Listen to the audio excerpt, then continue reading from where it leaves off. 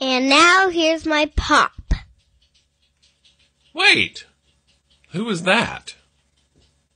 Who are you? I'm Winley, Papa. Yeah, this is my... So, you heard the other office assistant tip-tapping just a minute ago. This is my special office assistant. Who is here with us today? Thank you. I love you. I love you. Okay. Can you do some more? Huh? I'm going to do some more. Okay, in a little bit. Hey, how you doing? My name is Thom Rigsby. Well, she didn't say. She wouldn't say Thom Rigsby. You want to say it again?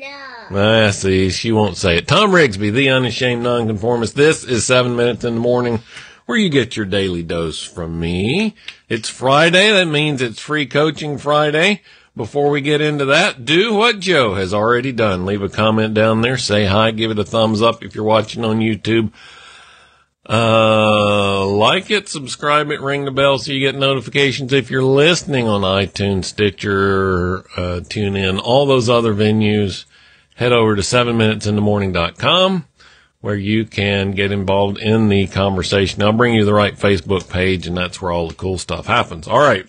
So, this morning, I'm going to go with a quote from one of my favorites, Jim Rohn. He says, "Don't wish it were easier. Wish you were better." Come over here on this side. You can see better. Don't wish it were easier. Wish you were better. What does that mean? Well, I can see I'm not going to get a lot done.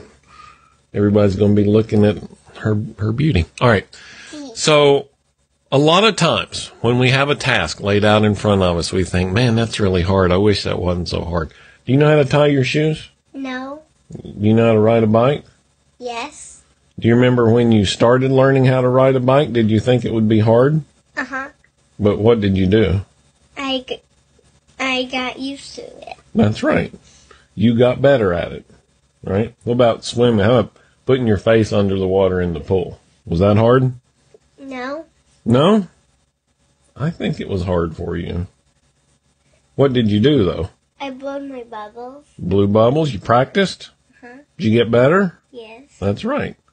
So, don't wish something is easy. Don't look at something as being hard. Man, I wish that was easier. Look at it as, how can I get better at doing this? And usually, it only takes one thing. You know what it takes to get better at doing something? Practice. Somebody's been listening. That's right. Practice. Try. Practice makes perfect. That's right. Nan says you have to try, and then you have to practice. Practice, practice, practice. The more you practice, the better you get. And the better you get, the easier it is. Right? Just like riding the bike. Riding the bike's not hard anymore, is it? No. It's easy now? Mm-hmm. Yeah, because you practice a lot. And I still have to practice on my scooter. On the scooter, yeah.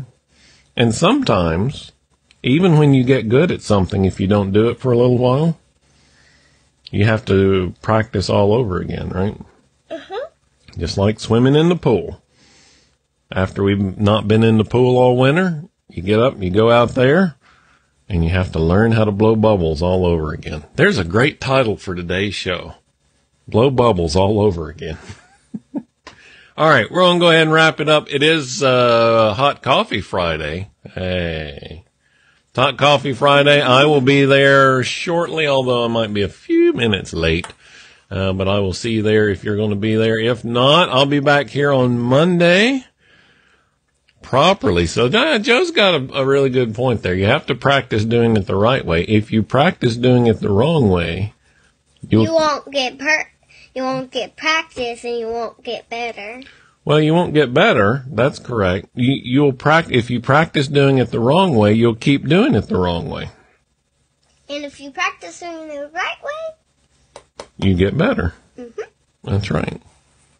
Man, she's smart. I might have to have her on here some more, especially this summer while she's out of school. All right.